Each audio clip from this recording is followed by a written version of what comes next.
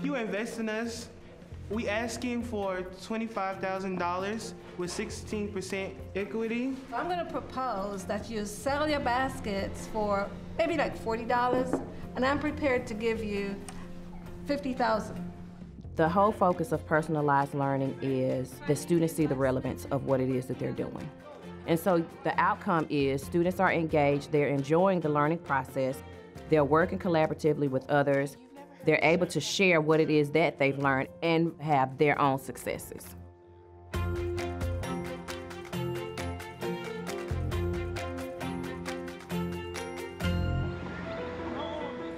Here at Nashville Big Picture High School, we offer rigor, we offer relevance, we offer relationships, and all of it is centered around students and their personalized learning. Who would be the ideal target for somebody who's trying to recruit for a group like this? Really, it's just anyone who has like a gap in their life that they need to fill. Oh man, that's a killer statement. I think the essence of personalized learning is understanding where the student is and where they want to go. We use a lot of project work in class, and with the project work, I try to give them voice and choice, give them a menu of options that they can research, also a menu of options that they can choose to show learning. The last group that we'll hear from today will be Naomi, Brianna, and Nicole, and they are going to inform us on what exactly the Black Lives Movement is and what it's about. In Mr. Garrett's class, we have U.S. history, and what we do is learn about different things that's going on in the world, either from the past or what's going on today. Eric Garner, he died in Staten Island after a New York police officer put him in a chokehold, and his last words were, "I can't breathe."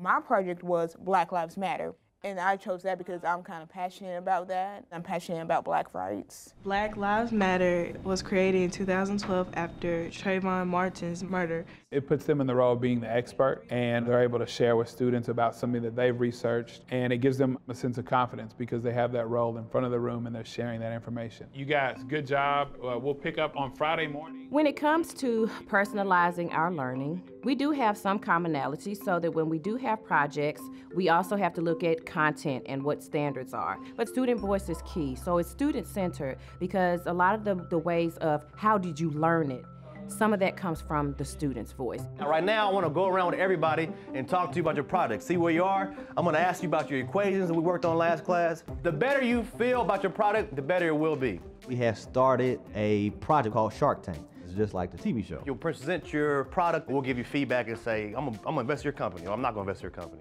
What I wanted to do was give the students opportunity to create their own business.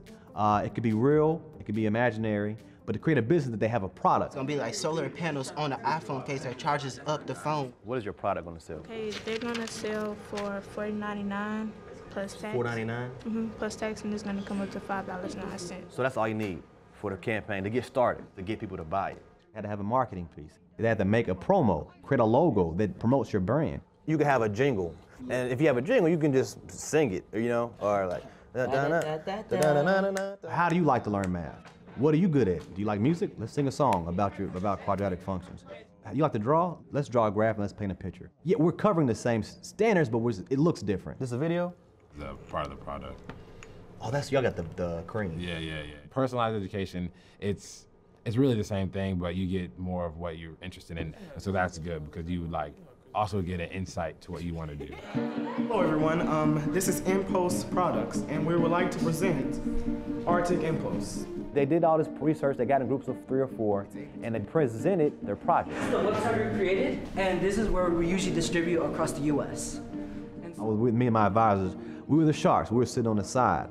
At the end of the project, they would throw out some investment numbers. Just like Shark, they give a dollar amount usually, and they give an equity amount. Our investment, we were going to ask for 10% of equity for $100,000.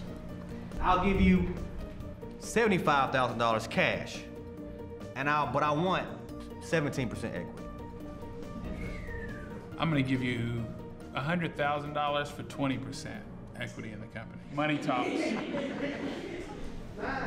I need to know right now, though. I need to know either you're in or you're not. Mr. Derek. I've never seen these kids this excited about a math project. Everybody got involved. Even the kids that were not good at math, they were getting involved. They were doing quadratic functions. They were doing all these things.